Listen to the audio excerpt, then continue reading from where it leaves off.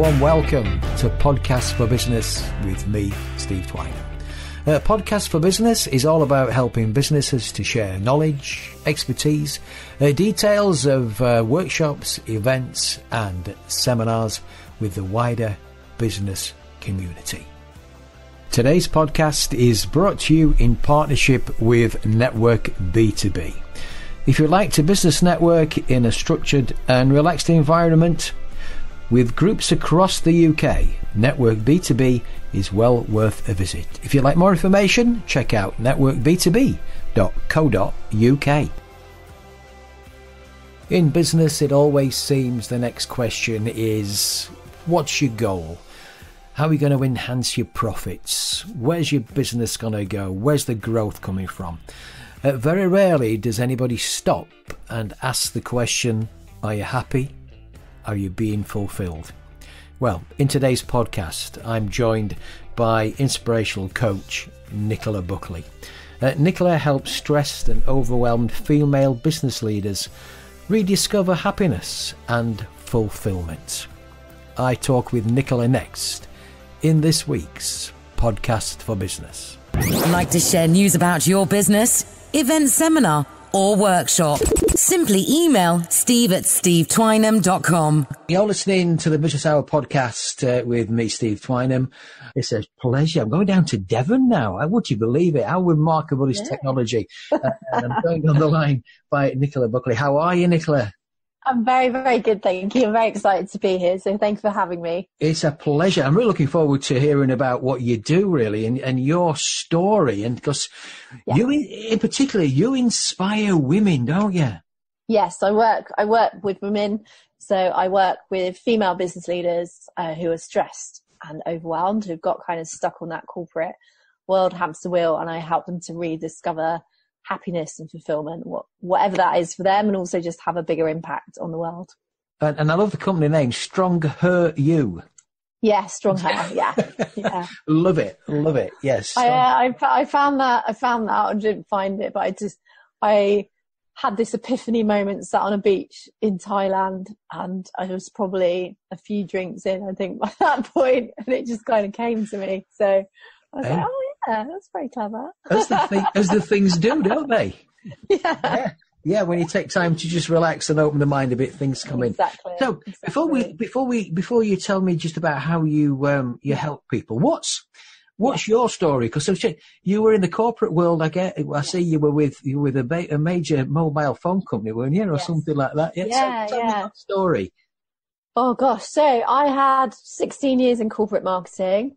I worked for big telecoms companies, and I ran multi-million-pound launches for them. So I would be the person making sure on the day the new iPhone came out, or an iPad, or new pricing, or whatever we were kind of launching, that everything works on the day it was meant to, in the way that it was supposed to. And what that meant is that I would be responsible for budgets of up to 10 million. I would be responsible for making sure everyone was trained, they knew what they were doing, commercially it stacked up. We had enough stock and the whole kind of piece. So I would bring everything together. So I was managing virtual teams of 30, 40 people. I was very good at it. But it just wore me down over time, and that passion, that fire that I had for it very early on. And I had a postgraduate diploma in marketing that I did through my corporate career. And I kind of fell in love with the world of marketing. But that level of intensity and that level of pressure and the expectations that you put upon yourself, and the way that if you make one mistake, that's kind of like your reputation gone and you have to build it back up, and the competition from your peers, and the lack of control over your own destiny, if you like, and the way that your career path was kind of laid out for you, and everyone had a better idea than you actually had, it just all became too much for me. So as my career took off, unfortunately my marriage really suffered. So I ended up separating from my husband and eventually getting divorced. After I came out of that, I suffered severely with depression and anxiety. So I had about 2 years where my biggest achievement for a day was getting out of bed. Wow. And it was just, some days I would hold my breath in the hope that I just wasn't going to wake up because it was just too painful. And I was awful to myself. My anxiety was really bad, so I couldn't eat. So I lost a lot of weight. I was still training really hard. But coming out of that was kind of like a 3-stage process for me. And I'd left corporate world by that point. I was setting up a boot camp business. And that brought its own kind of pressures. But what I found, the journey back to me was also the journey that created my business. And I think most people that are in a business that's very heart-led, it's their story that's inspired them to then go out and help other people who are in similar situations. So mine was like a 3-step recovery process, if you like. So the first stage was I started to truly understand how to fuel myself, and I fell back in love with food. I'd been had very disordered eating for quite a long time. And I taught myself about nutrition, and then I invested in working with a nutrition company, and I became a nutritional therapist with them. So completely fell in love with the power of food to heal, to have energy, to have a clear head, and just to really love cooking again and love knowing what was going to help me to feel good. So that was the first part of my kind of recovery. The second part then was I fell in love with strength training. And I fell in love with CrossFit particularly. So I walked into a CrossFit gym. I'm pretty much a bit of a pervert. I like men that are easy on the eye. And I walked into a CrossFit gym. There was 5 men with their tops off. And I was like, I want to spend a lot of time with them doing whatever they're doing. So then I became a CrossFit coach. I became a British weightlifting coach. I also became a regional weightlifting champ. And that just made me see that actually, confidence comes from, like, yes, knowing yourself and mindset, but it also comes from feeling physically strong. And I'd never felt so physically strong in my life. And also the way that it just pushed me to be able to do new things that I just never thought I was capable of was just so inspiring that I became really kind of addicted to it, and it just it overtook my life. And I suffered from burnout. So then the third part of my journey was, as I was kind of setting up my boot camp business, I also started to think, well, actually, I kind of struggle with how I feel about myself. I never feel enough. And out of that, I found one of my mentors now, a guy called Dax Moy, who's an incredible man. He'd created something called Mind Map. Mind Map is effectively answering the question, I know what I need to do, but I don't seem to be able to do it. So it's what I've now, I've put my overlay on it to specifically work with female leaders. That is now all the noggin knowledge that I teach and coach, which is the neuroscience of change, like how to make change in a brain-friendly way that lasts forever. And that stuff is so powerful because it's the logic of emotion. So I'm a very logical lady. I've been in corporate world, so I'm quite analytical and logical, but I'm also incredibly emotional and a huge empath.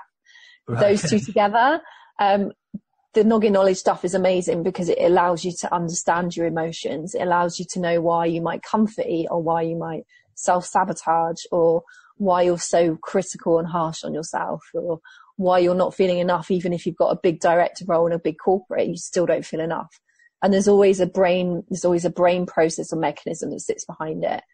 So now my focus is purely the mindset work, and I help these amazing female leaders to step out of that hamster wheel and the overwhelm and the stress and the anxiety goes with it, and they're never feeling enough. Their pattern is always doing more to feel enough, yet it never works. So there's always the next qualification, or the bigger job, the promotion, I'm going to move to a new business. And it never brings them happiness. So I help them to create time and space to make their day-to-day better, first of all.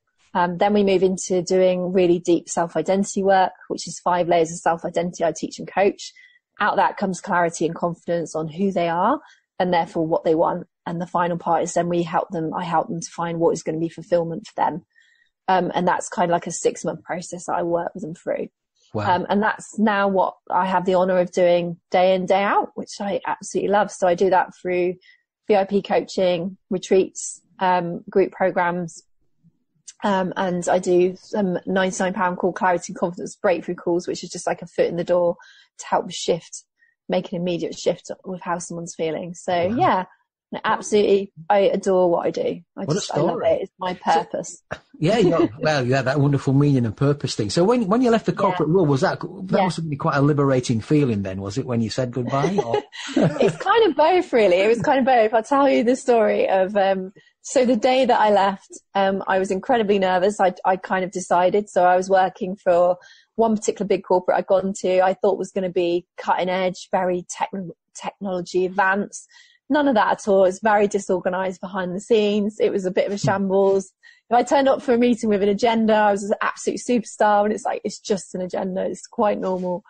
And it was just actually quite archaic, kind of behind the scenes. And I felt like I didn't really fit in. I'd never fitted in corporate world.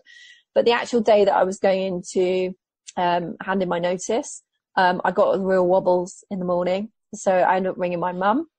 Okay. Mum said, you know that you need to do this.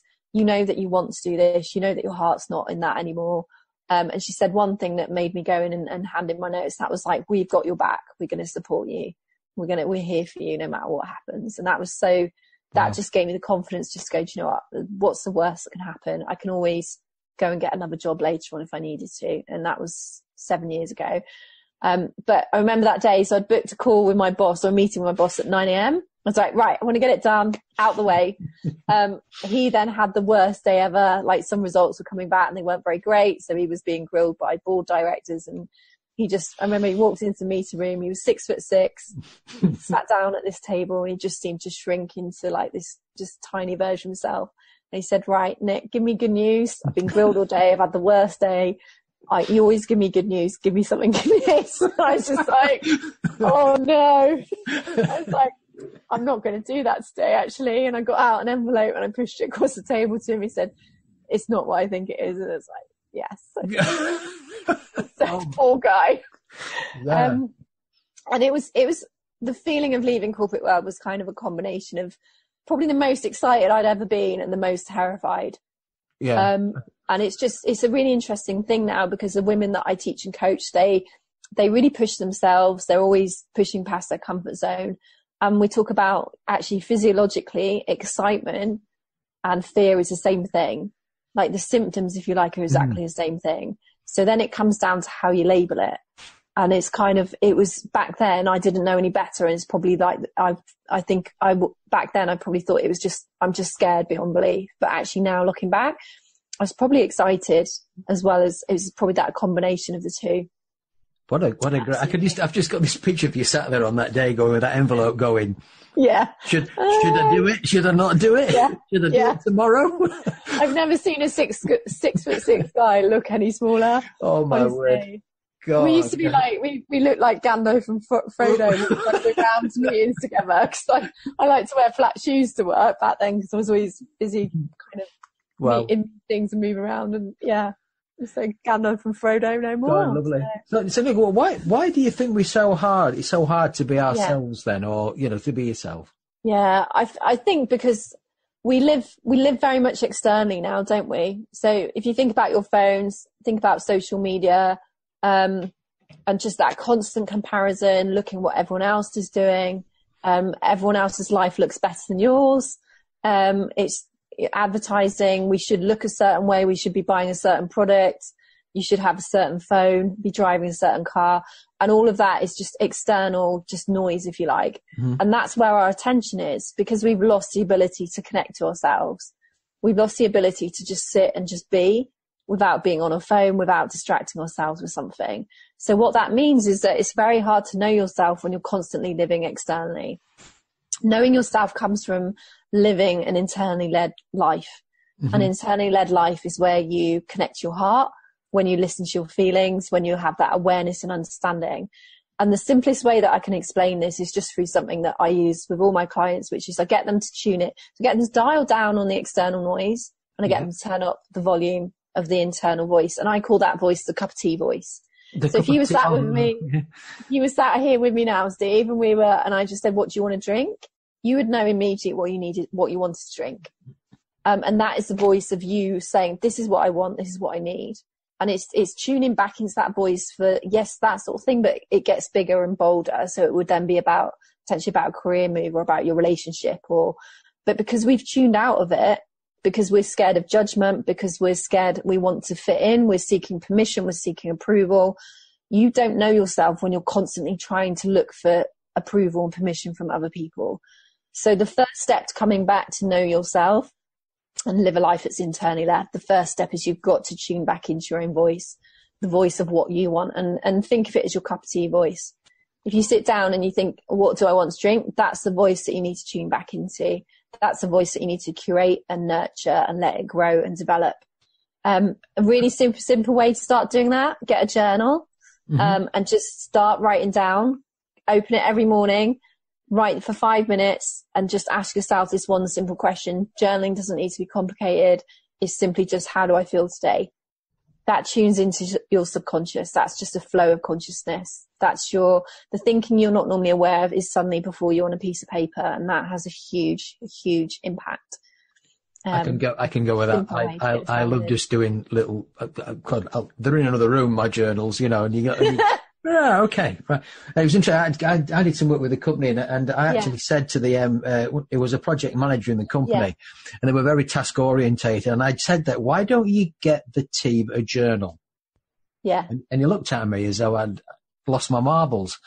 And I went, because you're so task orientated, why don't we just ask them, how did they feel about today? Just get them to make a note. What went well today? How can we get them to think, So I love that. And I guess, because there's a lot of work in there. We try and fix people, but the answers all lie within, don't they? Oh, hugely. You're absolutely, couldn't agree more with you. It's that we're so used to asking for other people's opinion. We Google everything we possibly can. Like, what do we do before we just say to someone, just Google it? Don't know, just Google it. Before, we'd have to search inside for our own answers, wouldn't we? And we've just lost that faith. If you don't tune into your cup of tea voice, if you're not used to listening to it, you're going to struggle to find your own answers. Yet my work as a coach is I love my work. It's my purpose and my passion, but I'm not a mentor. I'm not going to sit and tell you what to do. If you ask my opinion, I'll give you an opinion, but that's not the basis of coaching. The basis of coaching is very much, first of all, support and creating a safe place that someone can share how they're feeling. The second part then is questions, instinctive, intuitive questions that are going to guide them to their own light bulbs and realizations. And I call it bringing my clients back home to who they are. Right. Okay. And a bit about that, helping to find that clarity, isn't it? About just, and values. Yeah. Because we don't, coming back to that point, you're saying we don't step back and think about these things. We carry on this treadmill, and we just carry on. And then I can go with your burnout story. I had a burnout scenario many years ago as well.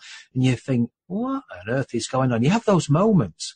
Some people do, some people don't. They just carry on, don't they? And just, So how do you help them? How do you help people sort of get that clarity and confidence? Do you work through a value?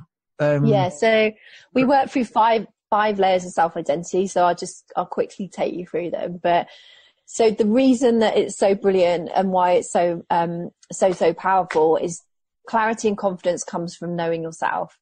And clarity and confidence, once you know yourself, means that you then know what you want. So that is then, you'll still be judged, or you might still be seeking approval, permission, but actually you're doing it with something. You're going to be judged anyway, so why not be judged for being who you are and doing what you're meant to do in the world. So the brilliant thing about this framework is that it gives someone clarity and confidence forever. They can always come back to it. So the first layer of it is values. Values are your anchor in yourself. So all my clients end up with 3 values that they live their life by. They make decisions by. When they align to it more, they feel better. When they're not aligned to it is why they struggle. And it's Steve Jobs' quote of joining up the dots of your life backwards and forwards. Suddenly everything in your world makes sense, and they're so powerful. And that's how you show up in the world. That's how you make decisions. That's how people fit with you or they don't fit with you. All of that comes back to values. It's the biggest thing that I teach and coach. It's just such a light bulb. And Nicola, do some people have a bit of a surprise when you've actually gone through that, because they probably thought the values were something else and they're not that at all? Yeah. So for a lot of ladies I work with are incredibly logical, but for, I think pretty much every single client I've ever had in some format, one of their values will be love. And it's a sudden realization that these amazing ladies that have done so well, being very head-led and being in doing mode constantly and always working and always on, they're like, there's this whole other side to them that they haven't really discovered that is emotional, and it's empathetic and it's compassionate. And they knew that was there, but they almost saw it as weak or being overly vulnerable, or they've maybe, I know that I was told in corporate world, you're a bit over emotional, you can overreact sometimes. And now it's part of what I do is I'm an empath. So I feel the emotions. And it's, sometimes they're completely different than they realize, but it gives them that brilliant structure to understand themselves. Yeah. Okay. And that head and heart one's really interesting for a lot of them that are very analytical. There's something like, I've got this whole other side of me that I just thought was weak. It's actually incredibly powerful. Like, there's nothing, as a leader, if you have the head part and the analytical part and the logic, if you bring that together with the empathetic, understanding, compassion, that's a huge part of what women can bring to leadership roles. Huge. Yeah. I'm smiling because when you said about you showed too much emotion, I was wondering. I was told I was over emotional. No, somebody said to me well, it's all right. It's all right for you, Steve, because you're in touch with your feminine side, aren't you? And I think I know what you mean. And it was compassion, and that kind of thing, not just going down that hard-headed route, and all that kind of thing. So I found that quite amusing when they said that. But anyhow, so you got those. Sorry. Yeah, sorry. I was just going to say, like, the work that Brené Brown does on vulnerability is incredible. And if anyone's scared of feeling how they feel, like, feelings are simply feedback. They're there as guideposts. They're there to show you something that you need to pay attention to. So I would say to anyone, if you're new to this journey, go and watch The Power of Vulnerability, 15-minute TEDx talk with Brené Brown. She'll help you to understand why it's not weak. It's not over emotional. You're not being a girl, none of that stuff. You're actually you're sharing with the world how you feel. And that's a brave thing to do. And that's how this world will become, that's how we will become more connected again as people.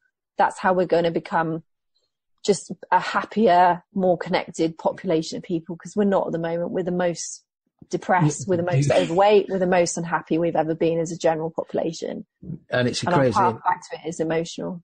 And we have so many things that were supposed to make our life simpler and easier. Yeah. And we're more stressed out than we've ever been over us. But what's going on? What's going on? So in terms of those steps, and what else do you do around that then? Okay. So the second step then is we look at their beliefs.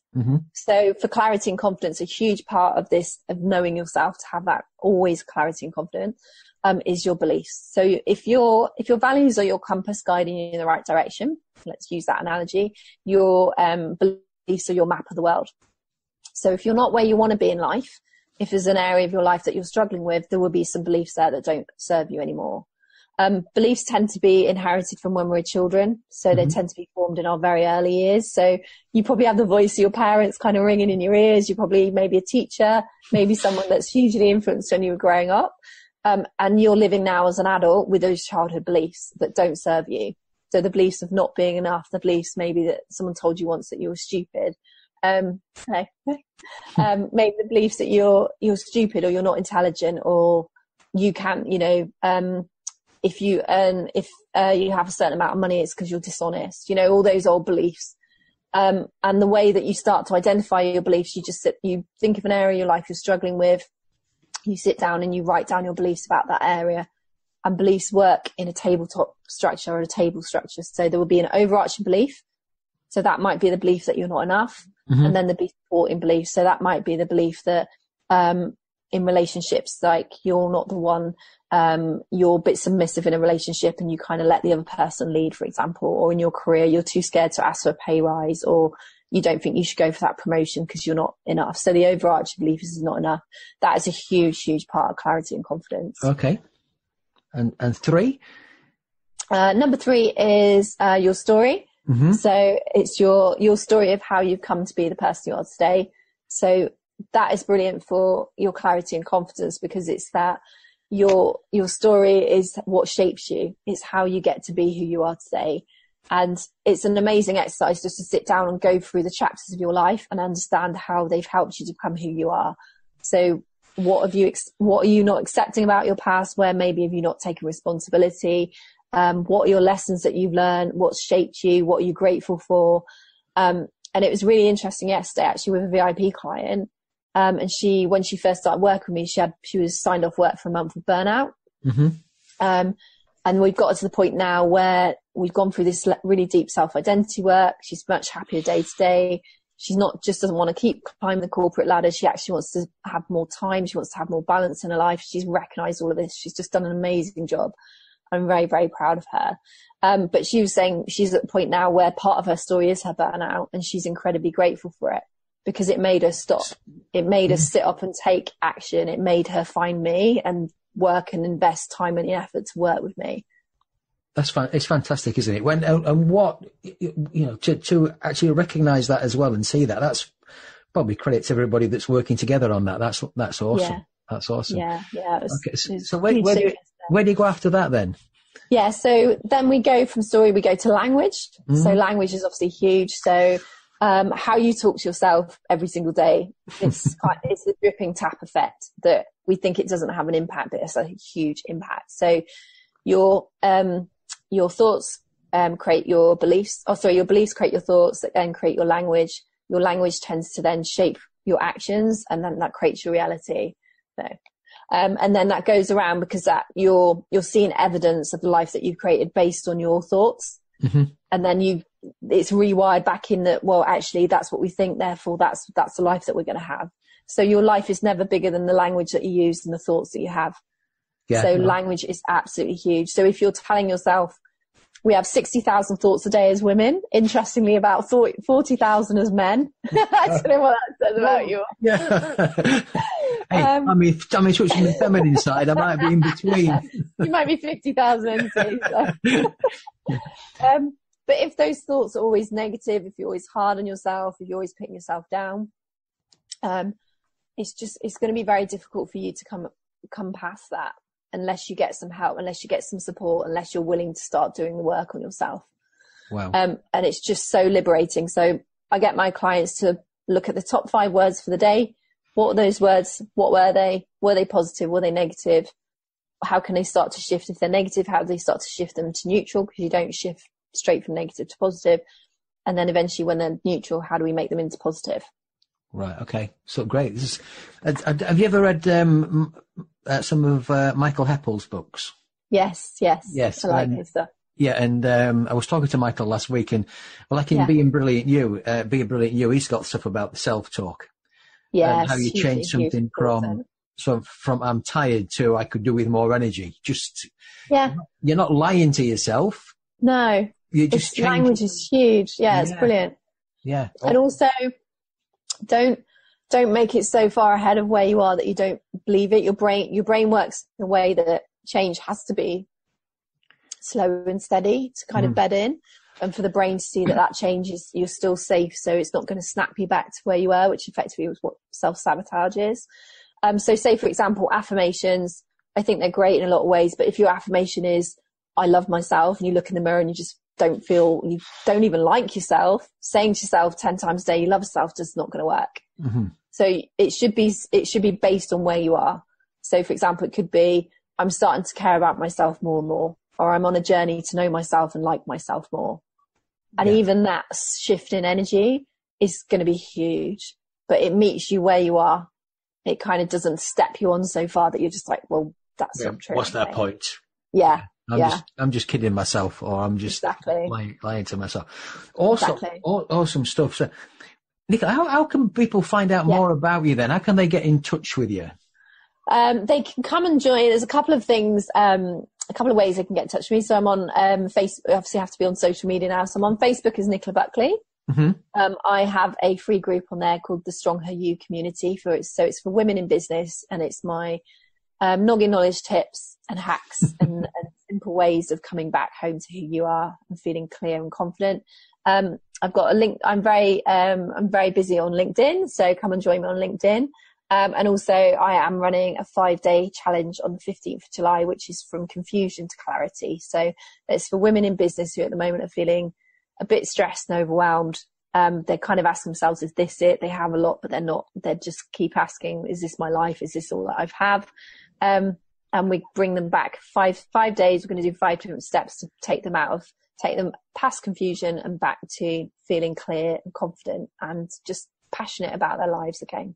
And how are you doing that? Are you doing it via Facebook, via Zoom, webinar, it's going to be on a Facebook group. Yeah, okay. So Facebook group. So get daily little tasks. I'm then in the group taking them through it, and then we're going to have evening cup of chats to kind of go through everything that we've done that day. So yeah, it's going to be good. I'm excited about it. Awesome. You got plenty going on then, haven't you? Yes. Yeah. So just give us the website again if they want to get in touch with you. So the website as well is www.strongheryou.com. Okay. LinkedIn and Facebook is Nicola Buckley, and my Facebook group is Strong Her You Community. Awesome. We've covered a fair bit there. Yeah, but that's been, I've loved it today. Thank you so much, Steve. It's a fair bit. And, by all means, get in touch. I always, it's easy sometimes to sort of not deal with these things, become aware of these things. And I also, there are people out there like Nicola who can help. It's not a sign of weakness. Not at all. Not at all. I still have coaches now.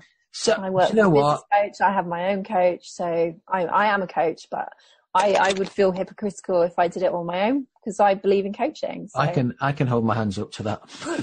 We work with people and I need your help. Come on, let's have a chat.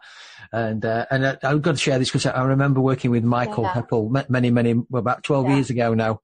And when I interviewed Michael, we touched on it. And I won't say he saved my life. That's a bit dramatic. But I was going to go down a direction, and I met with a one-to-one with Michael, and he was quite straight talking. I'll put it that way. Well, why are you going down that way? Yeah. And I just stepped back for what seemed ages till I went, it's a very good question, Michael. Why am I going down that way when I should be going this way? And he went, you've got it, And that was me contacting Michael and say, can we meet for a coffee? Yeah. Yeah. Not me sat there going, I know all the answers. We don't, do we? No. It's a really brave thing. It's a really brave thing to ask for help, but it's not weak. It's not, you're not a failure. It's just asking for help, I believe now is one of the strongest things you can do. And if in doubt, if you're sat there and you just don't know where to start, ask for help. There's loads of coaches out there. If anything I've said resonate with you, please get in touch. I'd hate to think if anyone sat at home. Like my mission is I don't want any woman to go home and they've had a big day of work, and they've given a lot to everyone else and they go home and they just feel like they're not enough. They feel like they're a failure. They ask themselves like, is this it? Is all my life is? Everyone deserves more than that. You deserve to live a full, happy life, and you deserve to be able to share your magic more and more with the world. Fantastic. What a way to end. Yeah, that's good. That was how you'd got that written down somewhere, but you haven't. That was awesome. Honestly, Nicola, thanks for joining me today. That was awesome. Thank you so much for having me. I've loved today. Thank you, Steve. Love your energy. Brilliant.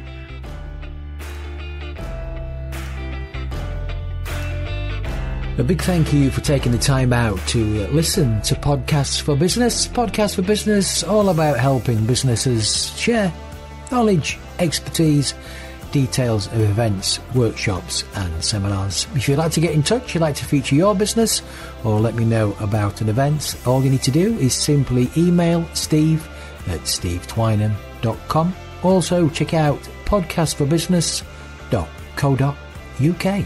Podcast for Business is produced and presented by Steve Twynham. Copyright applies. Like to share news about your business, event, seminar or workshop? Simply email steve@stevetwynham.com.